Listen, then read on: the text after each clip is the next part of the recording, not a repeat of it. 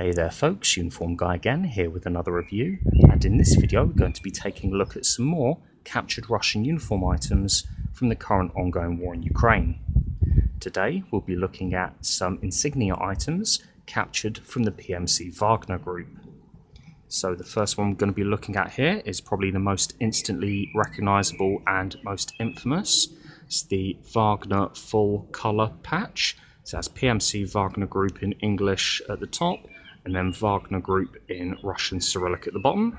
This one does feature some wear and tear mostly around the outsides and some staining, and is Velcro backed for attaching to combat shirts and plate carriers.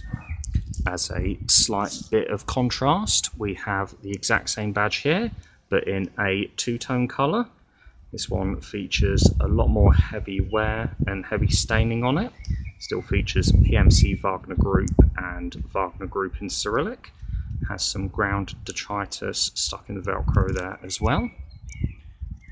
Then over to this side we have another patch which says Soldier of Fortune on the bottom in English and exactly the same on top in Cyrillic.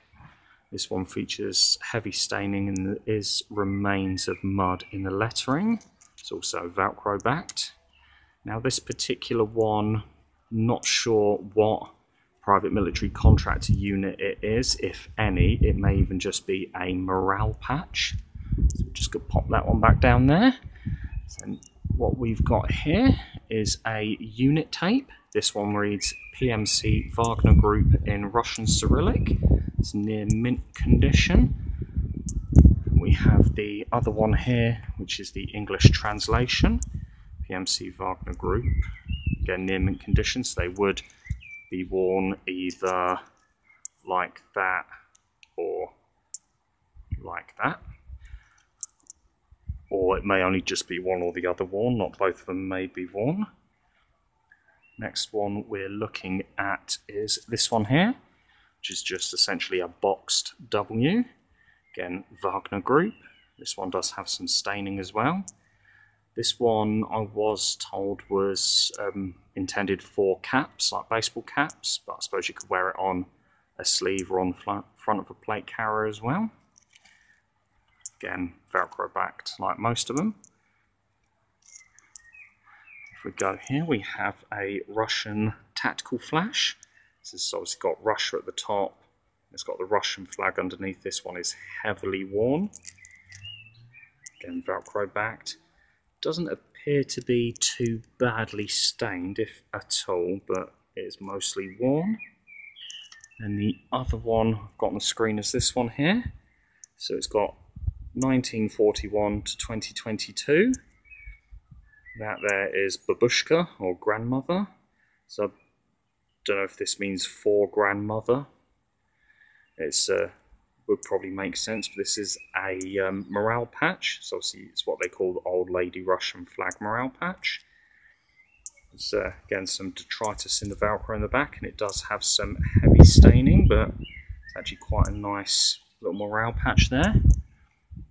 Now there is another patch I want to show off that I haven't got on the screen. I'll just go and grab it now. And this patch I've been keeping off screen at the moment because it's quite unusual. It came to me from the same person that I've got all these Wagner items from.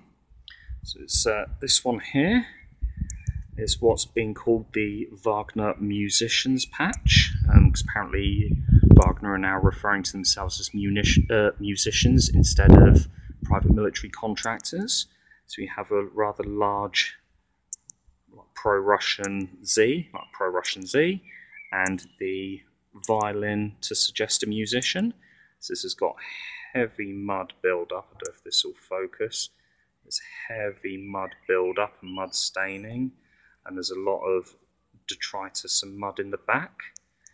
The only thing slightly concerning about this one, if it is indeed Russian, as some people may have noticed, the item that the Z and violin are sewn onto is a British Army issue blanking patch for the UBAC's MTP combat shirts.